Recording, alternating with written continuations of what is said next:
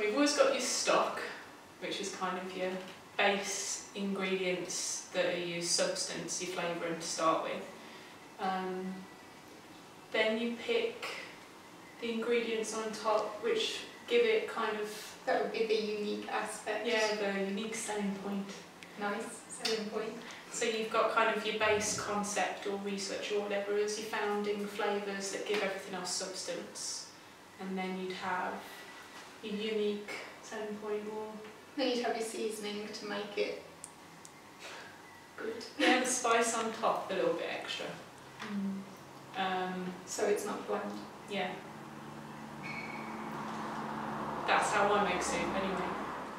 Ours would be more research based because our last pieces have been very much us approaching with opposing skills and trying to combine that and respond with each other, because I'm a performer and Emily's painter.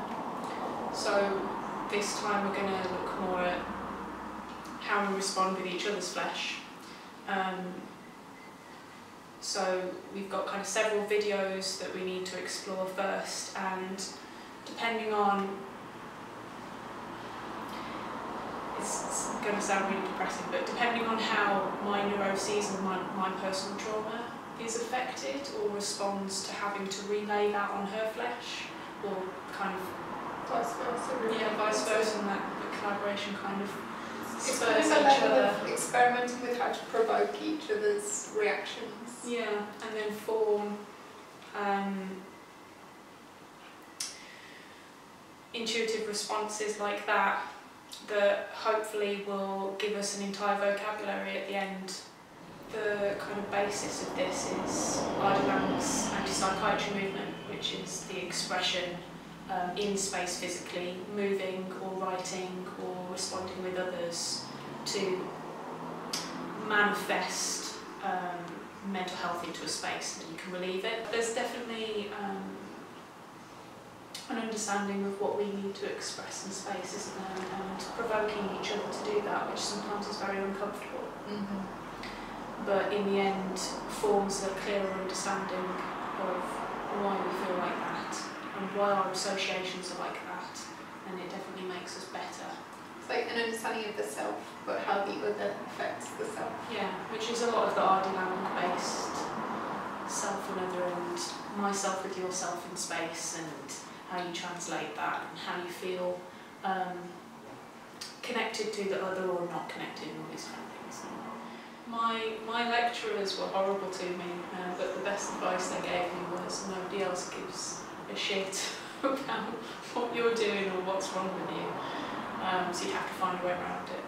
That's probably the best advice I've been given, because I was very sick during my last year of uni, and I was very weak, and she basically just said, no one gives a shit, no one's going to give a shit when you're out there.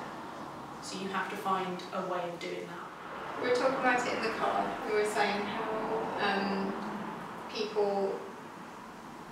how people are more aware of themselves. So if you go leave the house and you're self-conscious, no one's noticing because everyone's being self-conscious about themselves, which I think informs this particular project Yeah, it quite well. would be weird, because I'm going to be constantly thinking about what you're thinking about me when you're putting stuff on me, whilst really trying to think about me. Because, so I think that is good, in light of this project. Yeah.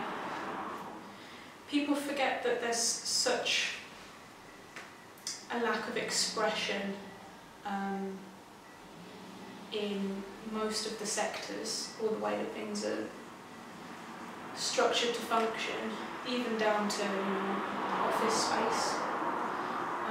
Whereas kind of human development and understanding of the self and the other, like the ego, is all from having to acknowledge the self and try and understand it, and that's all expression. That's kind of the subconscious being brought to the forefront and being looked at with the third eye to attempt to piece this together so that you can progress and do better. And I think it removes the mundanity of life when you've got social media, which ultimately deals with displaying the events or the happenings that you've been a part of, and now it's so prominent because everyone wants to display what the unique things they've been a part of nowadays, that it's, everyone's trying to establish this sense of self, aren't they? Yeah. Because it's not readily available in most of the structures that are already given to us. It's a video of, we were exploring colour in space and the body in space, and it was to do with, because I have synesthesia, so the links between language and colour and different senses, and then Hannah was a body in the space, and it was, we basically painted the entire space and your body, and in the second part of it, Hannah was a mood that's filmed. Yeah, it was attempting to provoke you as severely as possible. And you did. The actual residency, rather than Emily being a separate entity that can respond to me moving, we'll be moving together and kind of working on each other's bodies, which is where the difference comes. It's a different distribution